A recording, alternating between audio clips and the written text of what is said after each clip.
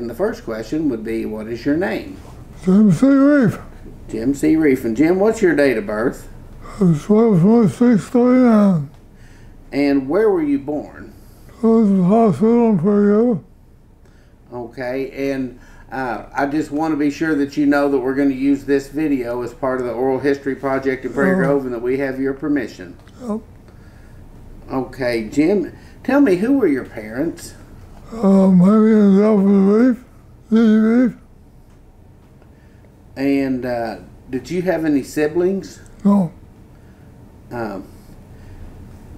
Tell me about your family when you were growing up. What were some of the things y'all did?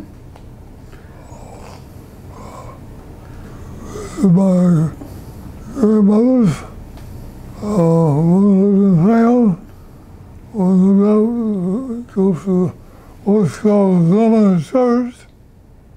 I'm sorry. Zimmerman. What? Zimmerman Church. Zinneman Church? Oh, yeah. So you lived in town the whole time? Same house. Same house. In the Delford's old house, that when I met, where I talked to him. So tell me about your family business. Basically, he was in the bank. When did Delford go to work for the bank? Or I think in 1929. 1929. What did he do in 1929 for the bank? A little bit of everything. Built fire in the morning, swept out at night. And Swept during the day. Swept during the day? what? Swept out during the day. So he did a little bit of everything at the bank and went to work in the late 20s? I think it's right. What was the name of the bank back then? It was a Farmers Merchants by Kim. It was? It was two banks that merged together. I think the First National Bank and Farmers Home State. How did Delford become the owner of the bank? Over the years, he bought a little stock. He didn't own all of it. He owned about half of it. Sale, and he could afford it while he'd buy it. And I think truly he'd rather been a farmer than a banker, but he could make a living farming, So you couldn't make a living farming? so he couldn't. He couldn't? I didn't have a So when did you get involved with working at the bank? I was working in 1961. How old were you in 1961? 21. 21. Had you been to college already? Yes. Where'd you go to college? University University of Arkansas? Well, before we get into you working at the bank, tell me what it was like growing up as a kid in Prairie Grove. What did you do as a kid? Played outside. Say that again. Played outside. Used to go down to my grandmother's. Grandmother was the first house south of was known as the Carl House. What was your grandmother's name? Alfie Everson. And tell me about what it was like to go to school in Prairie Grove. Pretty good. Class was small.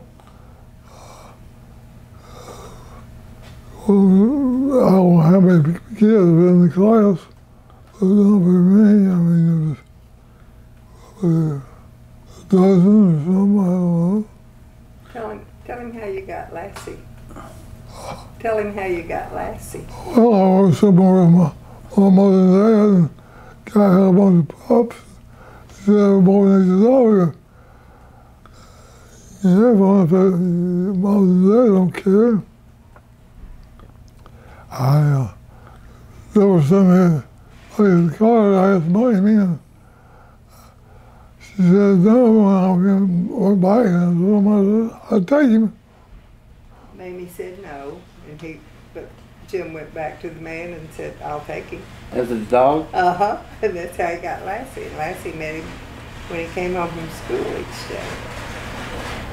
So, what were some of your chores at home when you were growing up as a kid? What were some of the things you did around the house? I don't really remember, Scott. You don't remember? Who were some of your friends that you would have visited with and known when you were a kid? People my age.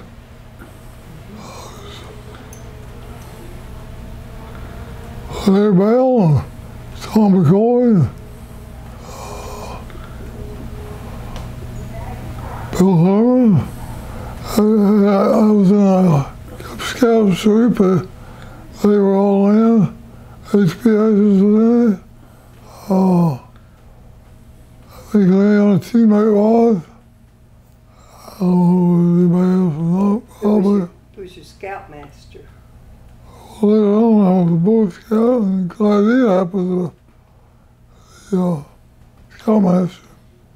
Okay. Man of most places. Man of most places. He had much patience. Yeah. He needed them.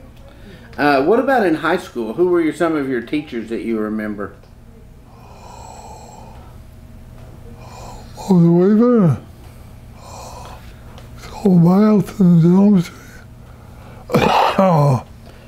G. Thompson. D. Thompson.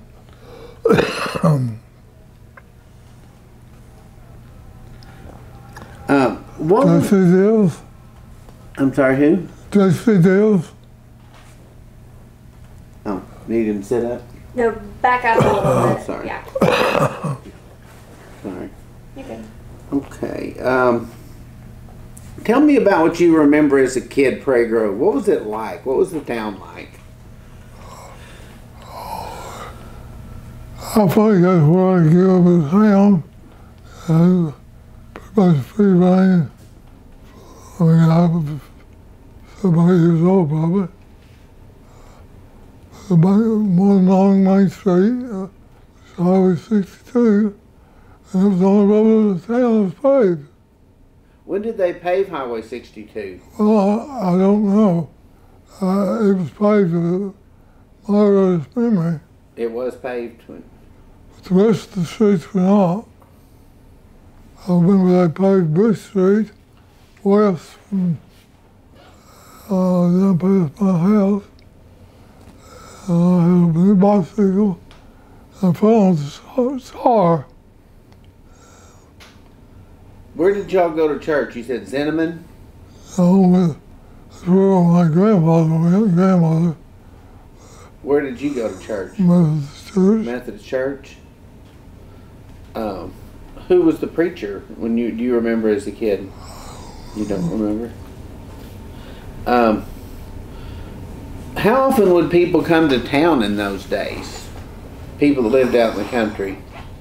Oh, well, it became once a week, usually on Saturday. Some came more often, I'm sure. You have what they call Trades Day. What kind of day? Trades Day. Trades day. Was the bank open on Saturday? Yes. Like was on the corner of Bush and, not Bush, but Mark and US 62. This was on the corner. Where it is now? Yeah. On the very corner was the main door. Oh, the main door was there? What was trade days like? Would you have big crowds of people coming into town? Yeah. Most I could give out tickets with purchases. You bought something, you got a ticket. Maybe 2 or 3 tickets. And after so long, give money away or something else away.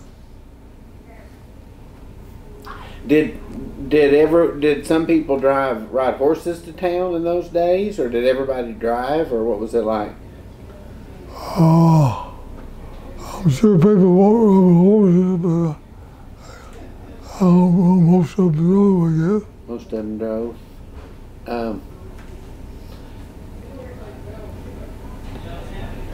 Tell me what it was like working at the bank. You worked at the bank for a long time, right? From age 21 until what year? I worked for 31 years. 31 And years. 3 years after Harvest Body, I worked for them. So what was it like working first for your dad and then later running the bank? Oh,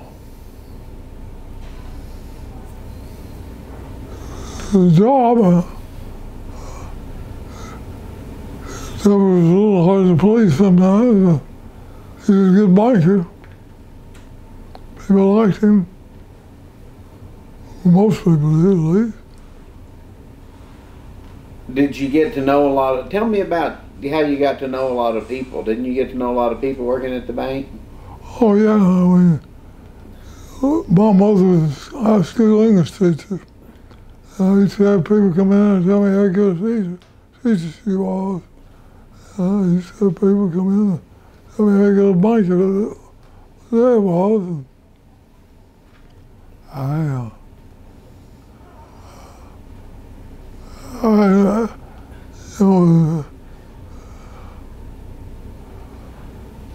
well, it was remodeled in 1954.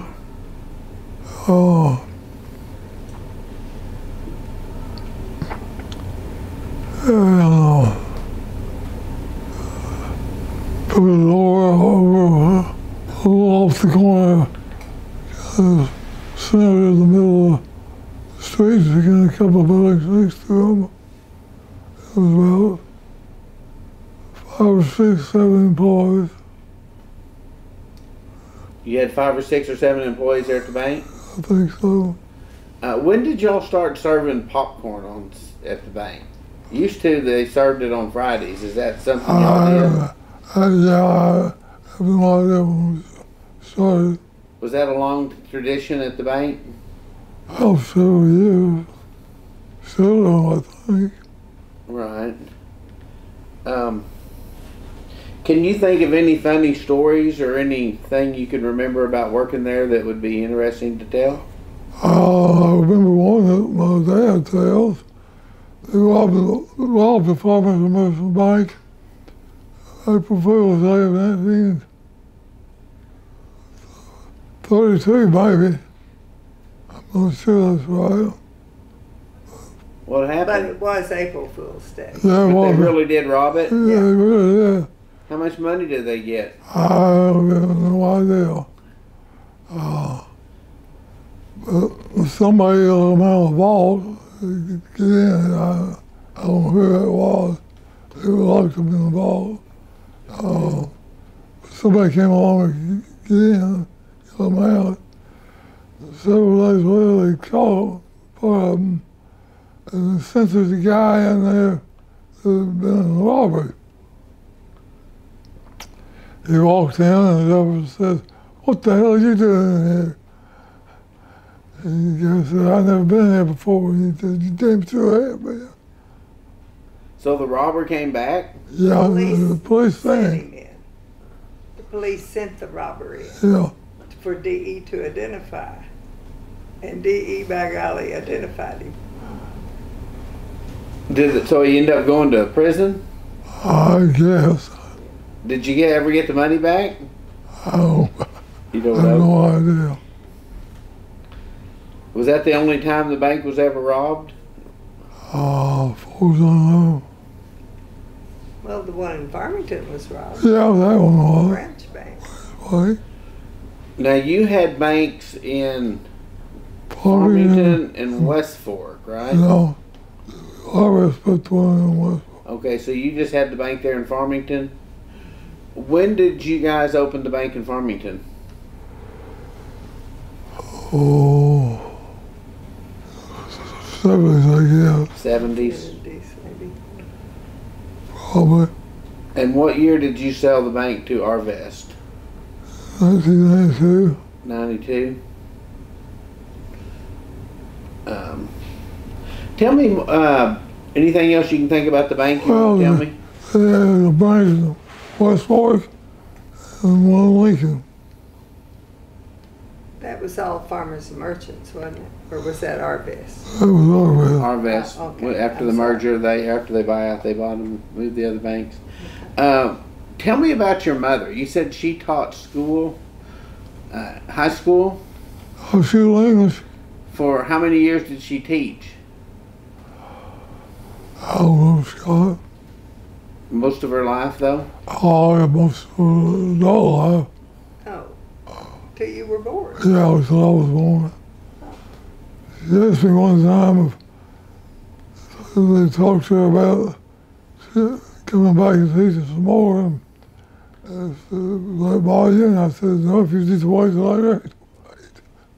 I was probably a teacher then. I didn't want to go to school to her. You didn't want her teaching while you were there? No. Maybe a big deal with it was. Shoot. She was a disciplinarian.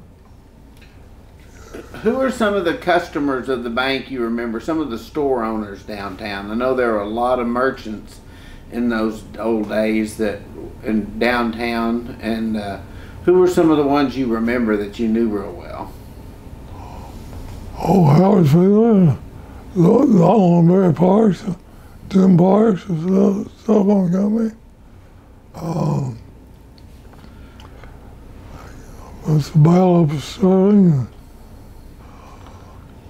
Lake Carmine, Carmine store. Which reminds me, I've got a couple pictures that I'll share with y'all. I mean, at the office. What about Howard Fiddler? He was right across the street from you guys, wasn't he? He was west. Florence Hill, across the street. Florence Hill. Oh, he was? No, Florence Hill, he remembers, across the street. She had a grocery store, part of the store, a hardware store, some dry goods, and all kinds of stuff.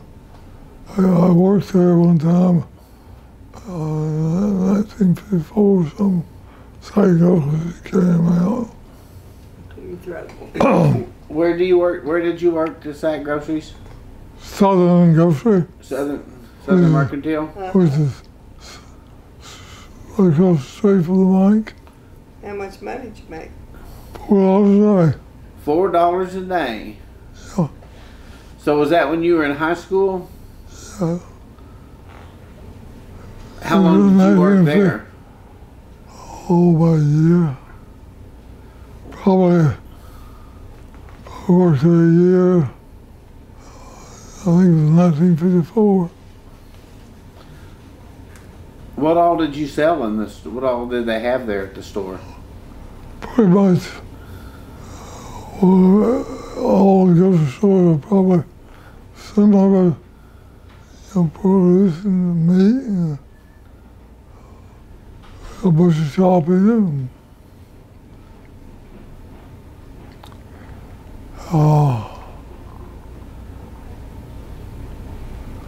we stop this, man? Can we stop for this, man? Yeah, sure. Go ahead and stop. Each shop, service station, a house, and the next building was each shop. Was a little restaurant, hamburger place. Best hamburgers in town. People buy still. You had a guy that posts for a hamburger. It was good as one of the lead shops. Who ran the restaurant? Rube Epperson. Say it again. Rube Epperson. Rube Epperson? Percy Epperson. The next building down was the Southwestern Electric Building. Mark Link. Frank Carlisle had a little butcher shop. And I'm not sure the next building was 86 and Siley, but it might have been. Was what? 86 and Siley, off him. Okay. Also, a grocery store, a post store, electric plant. Which store is this?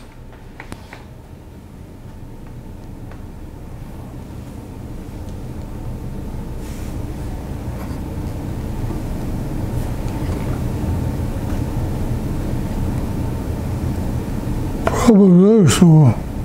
Drugstore?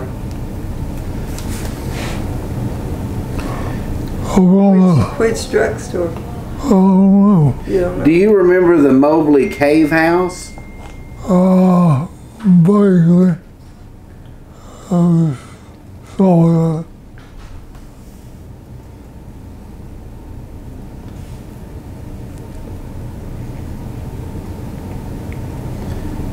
Do you remember the old Prairie Grove jail? Yeah, still there. Looks a whole lot like him.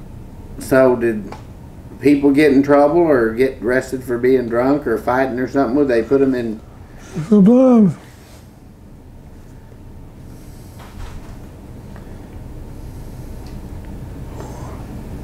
Do you remember this building? Or was this before your time? That was before my time.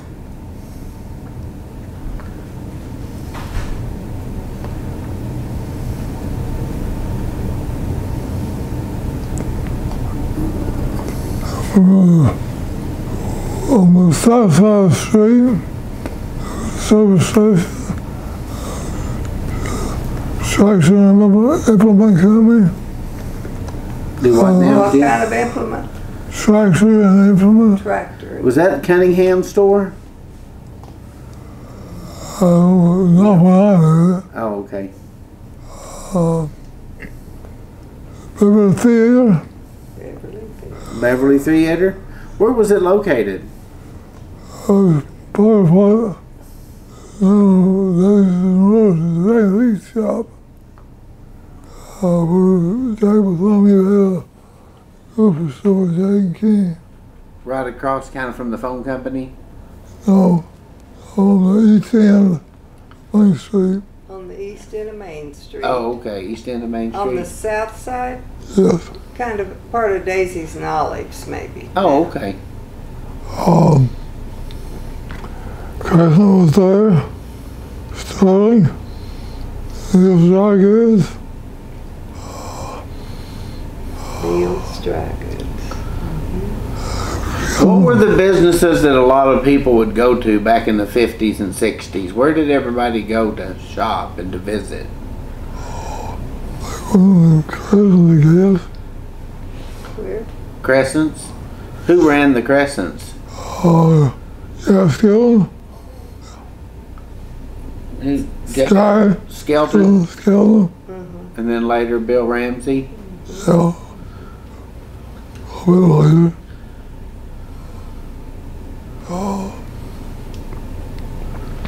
Drugstore was social too, wasn't it? Yeah, they sold Cokes, They both Ice had cream. fountains. Did they both have fountains or just Yes. Carmen? Okay. Well, what did you do when you were a kid growing up for fun, besides going outside and playing? What would you and your friends do for fun? baseball, pick up games, sometimes play football. Could tell them about saving Larry's life. What'd you do? Larry Bell? Yeah, Bell denied this, but we were playing in a fish pond, and Larry fell in. I wasn't big enough to pull him out, but I grabbed him by the legs and held on. Which meant his head was underwater. Bill says a lot of damn people drowned him. Actually, Prairie Grove and Leon Bay were outside the house, and hollered at them, they came in and came out. So he fell in and you helped pull him out? Well, I held on to him. You held on to him till they pulled him out? How old were you then? I don't have any idea. I don't think we actually started school. Oh, so you were real young? Where was the pond? Up the corner of Mark and Bush Tree, belonged to everybody's mother. Oh, it wasn't in your yard? No. It was up in Beatty's? Well, what did adults do for fun back in the day? I know they didn't. I have no idea. We had to play cards. When you moved back to, or when you came back from college and were working at the bank, what year was that? 1961. What did young adults do for fun back then? Because they didn't drive to Fayetteville for fun, much probably. What did y'all do for fun there? Would you visit with friends, or what would you Play do? cards, We had parties. parties in the house. And we did go to I think we had. the movie. That was a big deal. That's what it was the only movie. The Ozark Theater. Uh-huh. You go to the old Ozark Theater. When did you buy the farm out there west of town and move out there? I belonged to my dad. He fixed that house up a little bit. We moved in over to two-story farmhouse. 1961. 1961. So when you moved back, that's where you lived? Yeah. So you lived there, what, up until the 90s sometime? On that farm? We lived there till 2005. 2005. So you were there We for... didn't live in that We didn't same live in the same house. house. We built one behind. Right. Yeah. But you first lived in the one house and then built the second house. Mm-hmm. Yeah. But we lived on that farm. So you also farmed when you came back? I wasn't a farmer. You didn't do much farming? More than he wanted. Yeah, but I was cattle. I have to take care of them, feed them. Well, do you have any good stories you could tell on your dad? Because he's not here to tell them, and he was a great... Your father was well known as a big storyteller. Oh, I need to give us all. Do you have any stories you could tell on Delford? I'd have to think about that a little bit. He likes to there, I ain't quail, huh? He told his bird dog that before the streets were paved, my mother would all be down the street. Maybe about you, bird dog would be out the street. He'd stay between me and traffic. And He'd stop the traffic? not going to stop it, he just stayed between me and, Oh, between you and the cars? yeah. Oh, the bird dog would keep you out of the traffic? Uh-huh. He had, you could tell about you and Greg and the preacher going bird hunting with Delford's dogs. Oh, we met three of us, Greg Reed, Jim Rieff, and I, in a Christmas quail hunt. 2 years in a row, we lost the Delford's bird dogs. What did Delford think about you losing his bird dogs? Oh, that'd be like the bed, but Did you ever find them? yeah. I They just run off during the hunt? just so ran off while we were eating lunch. Did you like going hunting? Was that something you liked to do? Yeah. What else did you do for fun, Jim? Oh, started to play baseball, but I wasn't pretty good at it. Played baseball? The guy named Bud Garvin, that was coach, and he used to take us swimming after the practice. Where? We had two places to go. one's out there on the highway on the east side of the Illinois Bridge. One time was a whole water you swim in. Another time, you go out west Prairie Grove, out to what was called the delay pole. And it was as deep as spread out.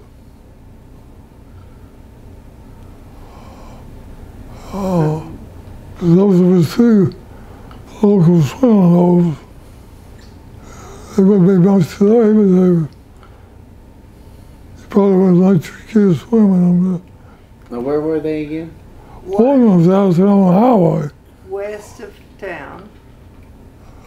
West town was on Stonewall Road. What road? Stonewall. Stonewall, okay. And an iron bridge over it.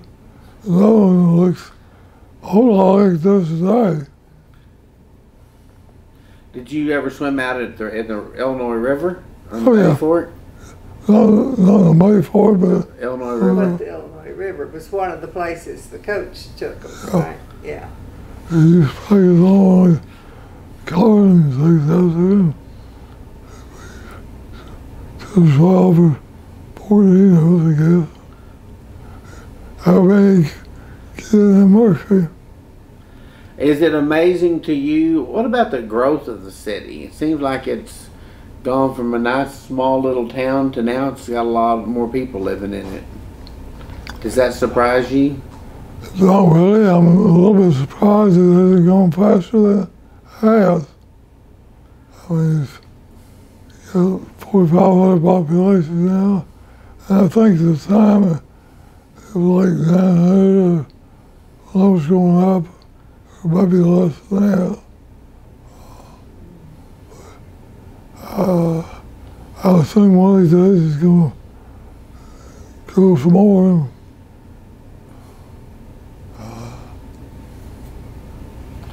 What are some stories that I haven't thought about to ask that you want to add to your, that you want to tell?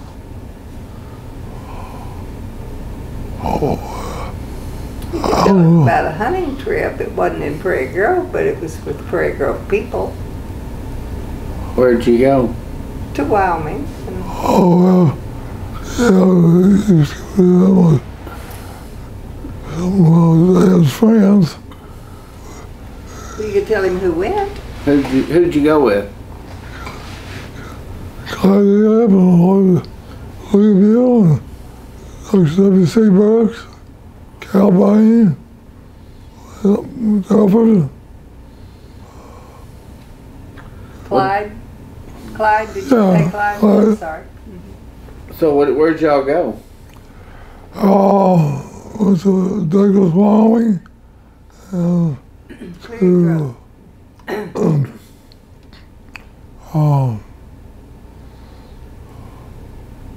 There was town now, out north central Wyoming, out very close to Yellowstone, Montana.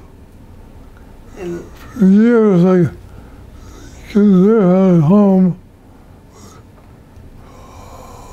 One time, that Amina was the same group of people, more of them. That was the last year they went down there. After that, they opened their season up in Washington County. who did the cooking and stuff while you were on the hunting trip? There were people like Doc and Payne and Dr. Brooks did most of it. If you could just tell one story that reminds you of Prairie Grove, that some of the good things about the city, what would, and the people, what would be your story you could tell? Oh, I remember the day that they took the water tower down. A few years ago, the old water tower stood up on the south side of the street back up behind the business. And decided they were going to take it down. And it was on Sunday morning, it was church time. and pull out a log some, and he looked at what it is, tractors and stuff, pull that in. He said, I don't really think about taking that water towers, but if the tree fall over here on Sterling Crescent, and that's exactly where it fell. Did you know that? Did you know that when they took the water tower down, that it fell on the stores? No, I didn't. Well, there's actually a whole series of pictures. Yeah. I've got one that shows that water tower. It's just about to. What year was it? I don't know. Ramsey was running it. Bill Ramsey? Hmm. And then John Everett called the insurance company the next day and told him he was John Everett from Prairie Grove. And he said, well, I know Prairie Grove. We have water tower insured there or something. And John said, yeah, I know. That's why I'm calling you? That's why I'm calling you. Yeah. It was on the south side, wasn't it? Yeah, behind the Crescent and the Sterling. Okay, I remember where it was, but I don't remember it falling. It did. Larry Jones has pictures of it. Just, So they were going to stages. take it down and it just fell on them, huh? well, yeah. Who did you say said it? If it was somebody, Did somebody say it was going to fall? it was going to fall on the stores. Lawrence Phillips, I think. Who? Lawrence Phillips. Lawrence Phillips said it was going to fall. Well, And we was standing watching them, and Oh. he evidently cuts trees, and he knew that He they were knew doing that. it wrong. Yeah. So, Yeah, it was an interesting day. So, Power went out in all the churches, and Prairie Grove was a fun place to grow up. A lot of friends that I grew up with still live there. Guys my age, or about my age. Some of them would be good interviews. Larry Bell was one. Sam Tyree. T. Hamilton. Jake Clark. I think we went to high school with. We're now Charles Steele.